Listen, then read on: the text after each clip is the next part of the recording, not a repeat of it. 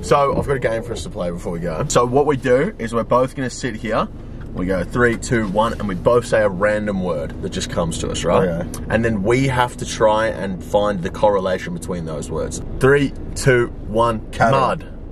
Cattle. Dairy. What? We got to count it down again. 3, 2, 1. Farm. Oh, shit!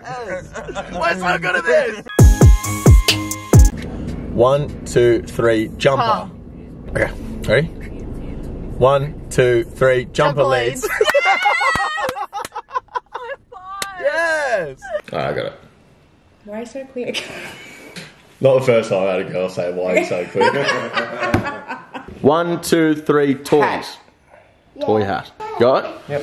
1, 2. Sorry. Bad. 1, 2, 3. Legos. 1, 2, 3. Movies. Boat. Yeah. What'd you say? Boat. A boat. Movie, boat. Okay, okay, you got this, yeah. 1, 2, 3, Titanic. Yeah. The other day, Chanel and Andrew had someone around looking at their front yard, like a landscaper. And while they were doing that, Savannah wanted to go on her pram. And we go around the side of the house, and as we get around the side of the house, Savannah just goes, "Saw." And I go, "What?" She goes, "Saw." And I was like, "Where?" She shows me a hand. She's got a little scratch on her hand. Okay. I was like, "Oh." I was like, "Kiss it better." And she just goes, I was like, "Is that better?" She's like, "Yes." And then I stand up and I look across the road and there's a fucking lady across the road pushing her pram and she just goes, "Hi, how are you?" Oh, she's so cute. And I was just like, "This is not my baby." I was like, I went back around, I was like, "Andrew, Chanel," I was like, "Your neighbour thinks that's my kid." Poor lady's like, why does this child have 2 dads and a mum? She 100% thinks you guys are a throuple. Thanks.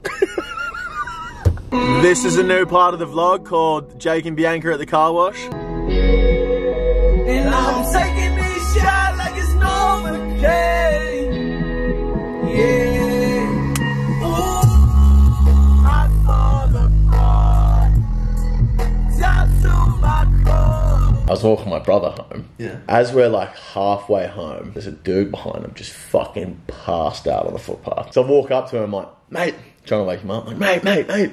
He finally just wakes up. "Huh?" And I was just like, "What are you doing?" Like, "You alright, mate?" And then I'm like, "This cunt's not fucking moving, you know. He's just done it in the night, you know." I look on his fucking hand, and he's got a wedding ring. And I go, "Is that a wedding ring?" He goes, I go, "Where's your wife think you are tonight, mate? Come on. You can't be passed out on the street, you know?" I'm like, "What's your name?" He goes, "Mark." I was like, "Mark, we got to get you home to your wife, mate. Can you stand up?" He's just fucking passed out. He's not moving. He's done. I go, "Mark, tell me your address." "What do you want that for?" I was like, "I'll order you an Uber, Mark." You're too kind. Right, so I pull my phone out, get the Uber app up. So he finally spits his address out, and I give him the Uber thing, and I was like, "Which one's yours?" And he presses the one that's his. I go, "Alright, listen mate, the Uber's not far away, I'll wait with you." And as I get up to walk back over to my brother, Mark just starts fucking spewing all over the Shit footpath. hot. Right? And I've just gone, he can't throw up in that Uber. I'm going to get the charge. They're going to charge me like a couple $100 to clean up his vomit. Straight up cancel on the spot. No. So I walk over to him and he finishes up his vomit, give him some water. I go, "Mark, you can't throw up in the Uber." He goes, "Can't throw up in the Uber." And I was just like, "Repeat after me. I've never thrown up in my life." He goes, "I've never thrown up in my life." I was like, "Mark, you need to stand up. I'm going to stand you up. We need to walk away from the vomit." Stand up. He walks away from the vomit. I go, "You've never thrown up in your life." "I've never thrown up in my life. I threw up once when I was a little kid though." And I was like, "That's fine. You were a little kid. Everyone throws up when they're a little kid, but not since you're an adult. You've never thrown up, have you?" He's like, "I've never thrown up in my life." And I was like, "That's what I'm talking about, Mark." The Uber gets here. I put him in the car. So God sits in the back seat. The Uber driver turns around and just goes, "He can't throw up in here." And Mark literally just goes, "I've never thrown up in my life."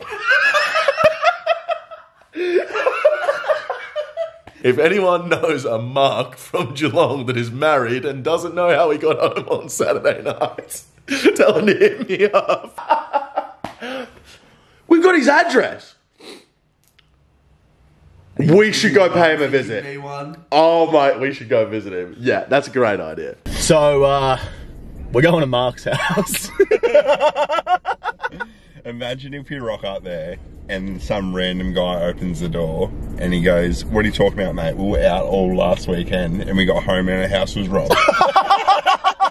And on the way home, I saw him on the side of the road and put him in an Uber, chucked him home. So I just got off the phone to Mark. Bad news, he doesn't want to be in the video. He values his privacy, and that is completely fair enough. The good news is he's alive. His wife also told us that he held his spew in through the Uber ride home.